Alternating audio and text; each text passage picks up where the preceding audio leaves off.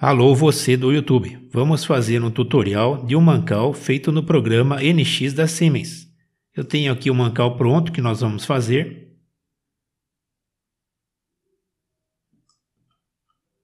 Eu tenho aqui o desenho deste Mancal em 2D detalhado que nós vamos fazer também na sequência.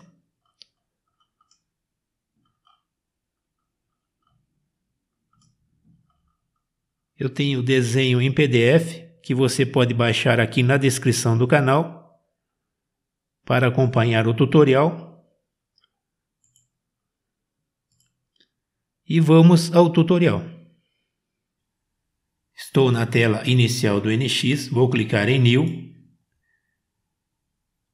Está selecionado aqui Model, milímetros. Vou entrar com o nome aqui, Mancal 0001, está direcionado aqui para a minha pasta de trabalho. Eu tenho uma pasta criada aqui no C, então todos os desenhos vão ficar nessa pasta. É só clicar neste ícone e escolher aqui a sua pasta. Vou confirmar aqui OK, vai voltar para a janela e vou confirmar OK nesta janela. Vou começar aqui um sketch, clicar em sketch, vou clicar neste plano aqui e vou dar OK. Ele ajusta a tela para mim. Eu vou aqui no PDF ver as dimensões. Então vou fazer este contorno aqui do desenho, essa base aqui embaixo. Então é 35, 160, 5 e 15. Vamos voltar lá para o NX. Eu vou clicar aqui em Profile Z. Eu vou clicar aqui um pouco para cima, começar meu desenho, vir para cá. Está horizontal a linha, vou subir. Está vertical, 90 graus, vou clicar. Vou para a direita, está 0 graus, vou clicar. Vou subir, está vertical, 90 graus, vou clicar. Vou vir para a esquerda, vou clicar.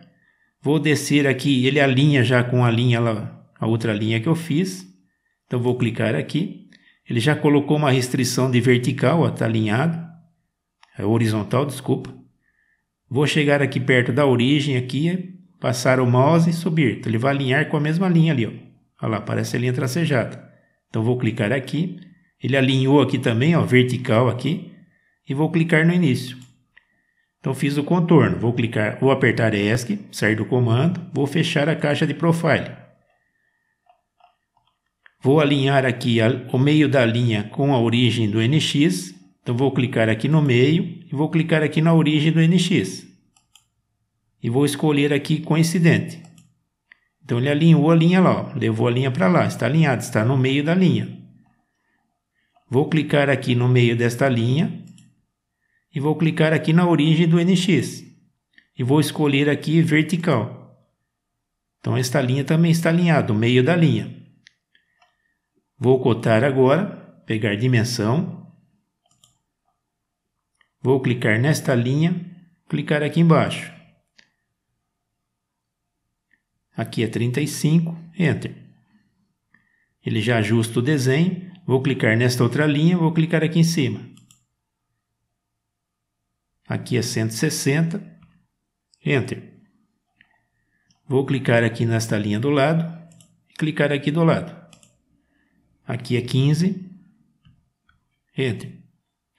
Vou clicar aqui na linha de baixo e vou clicar nesta outra linha. Clicar aqui do lado. Aqui é 5, Enter. Vou fechar a dimensão e vou clicar aqui para ajustar na tela, Fit. Então o meu desenho está restringido, ó. Está centralizado e totalmente restringido. Vou terminar o sketch, clicar em Finish Sketch. Vou clicar aqui em isométrico. Vou selecionar o sketch e vou clicar em Extrude. Então ele já pegou o perfil, já fez o desenho do extrude. Então aqui eu vou colocar no valor final, vou colocar simétrico. A dimensão é 120, vai ser 60 para cada lado, total 120. E vou dar OK. Vou clicar aqui para ajustar na tela e vou salvar. Então está feito aqui o perfil inicial. Vamos continuar o desenho, vamos ver no PDF. Então vou fazer agora esse diâmetro de 50, que é no meio da peça também. E a dimensão dele é 130 o total. Vamos voltar lá no NX. Vou clicar em Sketch. Vou selecionar aqui o plano novamente. Então o mesmo plano que a gente selecionou no começo. É o XZ, vou confirmar. E clicar em OK. Então ele ajustou a peça na tela. Eu vou vir aqui em View e vou clicar aqui Edit Section. Então ele vai fazer um meio corte para a gente na peça. Vou clicar aqui no Y. Então é esta face que eu quero. Vou ajustar aqui o Z para 0. Ficar tudo centralizado. E dar OK. E vou fazer meu desenho. Então vou clicar aqui em Home. Clicar em Círculo. Vou alinhar aqui com a origem. Sair aqui em cima. Dar um clique e desenhar o círculo. Vou fechar a caixa de círculo. Vou clicar em Dimensão. Vou clicar na minha circunferência, clicar aqui do lado. Aqui é 50, Enter. Vou clicar aqui no centro do círculo, clicar nessa linha de baixo aqui. Vou clicar aqui fora, aqui é 40, Enter. Já fiz alinhado o círculo, ó, não preciso colocar restrição vertical, ele já está colocado. Se não tiver a restrição, é só clicar aqui no centro do círculo e na origem do NX. E escolher vertical. Vou clicar aqui em isométrico. Então está feito no meio da peça. Vou terminar o sketch, clicar em Finish Sketch. Vou clicar em Extrude. Antes vou selecionar o desenho, vou clicar em Extrude. Então ele já pegou a curva. O valor aqui final vou mudar aqui para simétrico. E vai ser 65. Enter, para dar um total de 130 e vou dar OK. Antes vou selecionar aqui no inferido, vou colocar aqui para unir. Ele já pega o corpo aqui, selecionou o corpo, então ele vai unir as duas peças e vou dar OK. Vou tirar aqui o meio corte, clicar em View, clicar aqui em Clip Section. Então voltou a peça inteira. Vou clicar em isométrico e vou salvar até o momento. Vou continuar o desenho aqui, vamos ver no PDF. Então vou fazer este corpo aqui de ligação aqui do corpo de 50 com a base. Vamos voltar lá. Então vou novamente clicar aqui em Home, clicar em Sketch. Vou selecionar o plano aqui do meio. Confirmar aqui XZ. E OK. Vou em View. Vou clicar em Edit Section. Então está na última opção que a gente selecionou. Vou confirmar OK. Vou aproximar aqui e vou fazer aqui um retângulo. Vou clicar em Home, clicar aqui retângulo. Então vou passar aqui no círculo para pegar aqui o quadrante, ó. Vou clicar aqui, ponto na curva e vou vir até aqui ao lado. Vou passar aqui o mouse para pegar o quadrante e vou descer, ó. Então ele pega lá o tangente, ó, e pega aqui embaixo também. Então a preferência aqui vai ser aqui a linha de baixo. Vou clicar. Vou fechar aqui retângulo. Aqui está restringido aqui, ó, na linha, OK? Aqui está restringido. Então vou pegar aqui dimensão. Vou clicar nesta linha, vou clicar aqui em cima. Aqui é 50, Enter. Então ficou restringido lá também, no dimensional. Vou dar OK, fechar a caixa dimensão. Vou terminar aqui o sketch, clicar em Finish Sketch. Vou clicar em trimétrico. Vou selecionar o sketch e vou clicar em Extrude. O valor aqui final vou mudar para simétrico. E o valor aqui é 60, que é o mesmo tamanho da base aqui embaixo. Vou dar Enter. E vou confirmar aqui o boolean para unir, vou selecionar o corpo. E confirmar aqui com OK.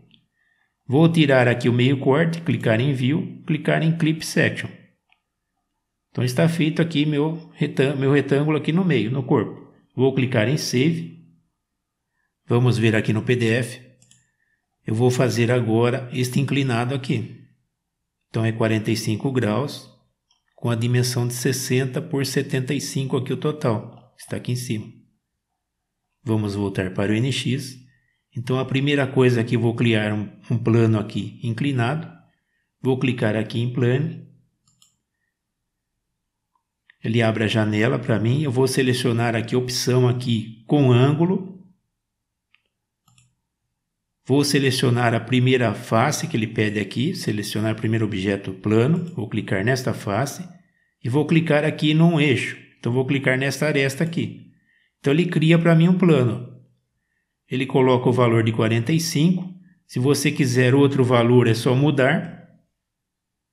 Então vamos voltar aqui para 45, Enter, e vamos dar OK. Então está criado o plano. Vou clicar em Sketch. Vou clicar aqui neste plano e vou dar OK. Então ele já ajusta a tela para mim. Eu vou apertar aqui o Shift e puxar aqui para o meio da tela. E vou pegar retângulo, desenhar retângulo. Então vai começar nessa aresta aqui e vai vindo até em cima aqui. Vou fechar aqui retângulo. Vou clicar aqui no meio da linha aqui do retângulo. Confirmar aqui midpoint e vou clicar aqui na origem do NX aqui, ó. E vou escolher aqui vertical. Então alinhou, já está no meio.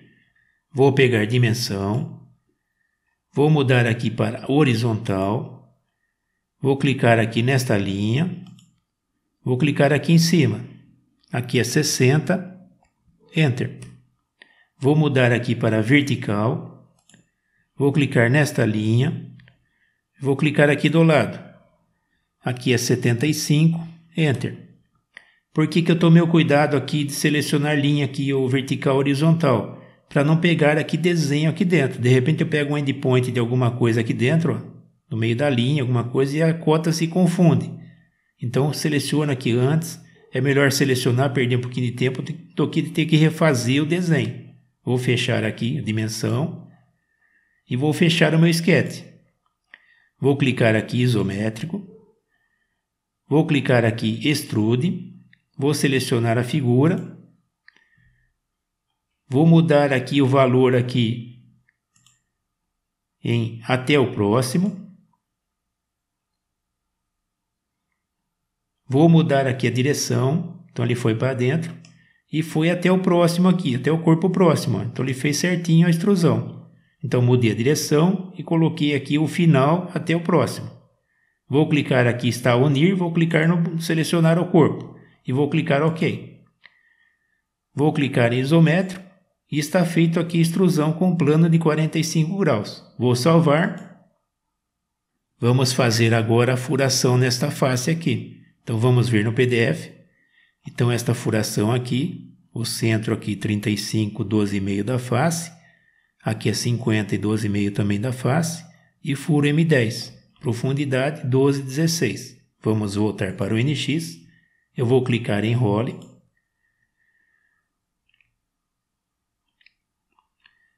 Vou mudar aqui para roscado. Furo roscado. 3D Role. Vou clicar aqui para Sketch Section. Dar um clique. Fazer um sketch aqui. Então vou clicar aqui nesta face. E vou confirmar aqui OK. Então ele ajusta a face para mim. Vou apertar aqui o Shift e ajustar um pouco melhor e aumentar aqui o zoom. Vou clicar aqui ponto para fazer os pontos onde vai ser a rosca. Então um ponto é aqui, ele colocou o ponto lá. Outro ponto aqui. Outro aqui embaixo e outro aqui. Então tem aqui 4 pontos. Vou fechar aqui, não preciso mais de pontos. E vou dimensionar. Vou clicar aqui em dimensão. Vou mudar a cota aqui para horizontal. Vou clicar neste ponto, clicar neste outro ponto. Vou clicar aqui em cima. Aqui é 35. Enter.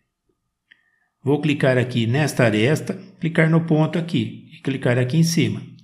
Aqui é 12,5. Enter. Vou clicar nesta aresta, clicar neste ponto, clicar aqui do lado. Antes vou mudar aqui para vertical. Vou clicar aqui do lado. Aqui também é 12,5. Enter. Vou continuar cotando, vou clicar neste ponto e neste ponto aqui embaixo. Vou clicar aqui do lado, aqui é 50, Enter. Vou fechar a caixa de cota e vou terminar aqui fazendo restrição geométrica. Então vou vir em cima do ponto, aparece a setinha, vou clicar. Ele pegou o linear aqui, vamos fechar aqui, clicar de novo. Pegou o ponto e vou clicar nesse outro ponto. E vou selecionar aqui horizontal. Então alinhou os dois pontos, ó. Apareceu o ícone aqui de horizontal, ó. Horizontal alinhamento. Vou clicar nesse outro ponto e vou clicar nesse ponto aqui. Não pegou, vamos clicar de novo, clicar nesse outro ponto. Vamos dar ESC, vamos novamente, clicar nesse ponto, clicar nesse outro ponto. Agora sim, clicar em horizontal, colocou a restrição. Agora eu vou colocar restrição vertical, então vou clicar aqui neste ponto e vou clicar nesse outro ponto e colocar vertical. Então ele coloca aqui o vertical, ó. Se eu parar aqui, ó, vertical alinhamento. Vou clicar aqui neste ponto, clicar neste ponto e escolher vertical. Então o meu esquete dos pontos está pronto. O posicionamento da rosca do furo está pronto. Vou clicar em Finish. Ele volta para a janela de role. Então está selecionado rosca. Vamos mover um pouquinho para cima aqui. Está M10. A profundidade aqui da rosca, 3D Depth rosca, está, vou colocar 12. Vou rolar aqui a janela. E a profundidade aqui do furo, vou mudar aqui o 20 para 16. Então está feito aqui o dimensionamento da rosca. Vou dar OK. Então ele fez a rosca para mim. Vou salvar aqui até o momento. Se você quiser colocar aqui a rosca real, né, aparecer a rosca real, vem aqui em 3D, né? Se não tiver esse ícone aqui, clique em mais e o 3D está aqui. OK? Vou clicar aqui em 3D, vou selecionar o furo e vou clicar na face. Vou dar OK aqui. Então ele vai para a janela de rosca detalhada. Já colocou toda a informação. Eu só vou mudar aqui o comprimento da rosca para 12 e vou dar OK. Então ele faz aqui a rosca real. Se você quiser deixar assim, tudo bem. A vontade é sua. Eu vou fazer só um furo, não vou fazer os outros. Vou continuar desenhando. Vou clicar em isométrico. Vou fazer o furo na face aqui. Então vou clicar em Sketch. Vou clicar nesta face. Vou clicar OK. Vou clicar em círculo aqui. Vou clicar aqui no centro, na origem. Vamos aproximar. Desenhar o círculo. Vou clicar em dimensão. Vou clicar neste círculo. Vamos mudar aqui primeiro para inferido. Vou clicar no círculo. Clicar aqui fora. O diâmetro aqui é 25. Enter. Vou fechar a caixa. Vou clicar em trimétrico. E vou terminar o sketch. Vou clicar em Extrude. Vou selecionar o círculo. Vou mudar a direção aqui do vetor. É para dentro. O valor aqui, vou mudar final aqui para passar tudo, Trogel. E vou clicar aqui no lugar de unir para subtrair. Então agora ele cortou, está cortando até o fim. E vou dar OK. Então ele fez o recorte do furo. Vou continuar desenhando aqui, vou clicar aqui em Infinity, e Add Blend, né, que ele chama aqui. Vou mudar aqui para 15, Enter. E vou selecionar os cantos que eu vou fazer o arredondamento. Então consigo pegar aqui dentro, eu não preciso girar a vista. E este outro canto aqui também. Aqui também. Vou clicar aqui isométrico. Então está selecionado os 4 cantos, vou dar OK. Vou clicar novamente em trimétrico e vou clicar em Save. Vou fazer agora a furação aqui para o parafuso aqui nesta face. Vamos ver no PDF. Então esta furação aqui. Um alojamento para parafuso Allen de rosca de 10 milímetros. E o centro aqui está no fillet aqui que a gente acabou de fazer. Vamos voltar lá para o NX. Então vou clicar em Role novamente. Vou selecionar aqui Sketch Section e vou clicar aqui nesta face. Clicar OK. Então ele ajusta para mim a face. Eu vou aproximar aqui. Então ele pede para colocar o ponto. Então vou passar aqui no arco. Ele acha o centro para mim, ó. Vou clicar no centro. Então um ponto está colocado, já está restrito. Do mesmo modo aqui, eu vou passar no arco. Mostrou o centro, vou clicar. Vou lá embaixo. Vou passar aqui no arco. Mostrou o centro, vou clicar. Vou passar aqui no arco. Mostrou o centro, vou clicar. Vou terminar aqui o ponto. Vou clicar em Finish Sketch. Ele vai voltar para a janela de rosca. Aqui está selecionado aqui para a rosca. Vamos mudar aqui. Selecionar aqui Role Series. Que é furo aqui rebaixado, com rebaixo. Counterbore. Soquete aqui. Eu vou selecionar esse soquete. 4762. M10. Eu vou colocar aqui a folga do furo. Vou colocar aqui normal. Então vai ficar uma folga boa. E vou dar OK. Então está feito aqui o furo rebaixado para parafuso. Vou clicar em isométrico. Vou fazer aqui o chanfro. Vamos clicar em chanfer. A dimensão do chanfro é 3 mm, já está. Vou clicar nesta aresta. Vou girar aqui a peça, clicar nessa outra aresta. Vou clicar em trimétrico. Vou clicar OK para aplicar. E vou salvar aqui até o momento. Vou fazer o fillet aqui. Eu deixei aqui para fazer o fillet a última opção. Então vou clicar aqui em arredondamento, Add Blend. Vou mudar aqui o raio para 5.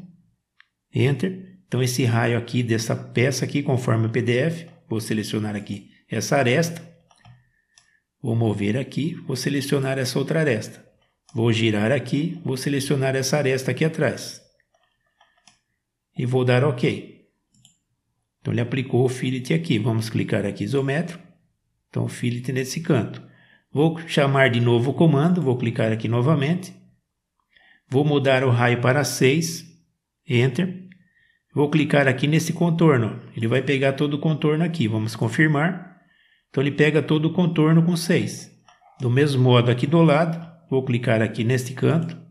Então ele pega todo o contorno, vou girar aqui, vou pegar aqui em cima. Pegou todo o contorno e vou selecionar esses dois cantos, que também é fillet de 6. E vou confirmar OK. Vou clicar em trimétrico e salvar a peça. Vou terminar aqui a rosca para ficar tudo igual. Então vou clicar aqui em 3D, vou selecionar a rosca e vou clicar na face. Vou dar OK, vou mudar a profundidade aqui para 12 e aplicar. Então a janela continua aqui para mim, vou selecionar aqui outro furo e vou selecionar a face. Vou dar OK aqui, vou mudar aqui o 16 para 12, Enter, e vou dar aplicar. Continua a janela para mim de 3D, vou clicar no furo, vou clicar nesta face. Vou clicar OK aqui, vou mudar a dimensão de profundidade para 12 da rosca e vou dar OK. Então agora ele fechou a janela e aplicou a rosca. Vou clicar aqui neste ícone para esconder e mostrar objetos. Então vou clicar aqui em Sketch e vou dar Close. Vou clicar de novo aqui, faltou o plano, então vou clicar aqui Planes. Aqui embaixo, clicar no menos, então ele escondeu o plano e dar close. Clicar novamente em trimétrico. Está pronto o tutorial do Mancal feito no NX. No próximo vídeo faremos o detalhamento, o desenho 2D. Espero que você tenha gostado desse tutorial. Dê um like, curta o meu canal, se inscreva, me ajude a fazer melhores tutoriais para vocês. Obrigado, um abraço, até o próximo.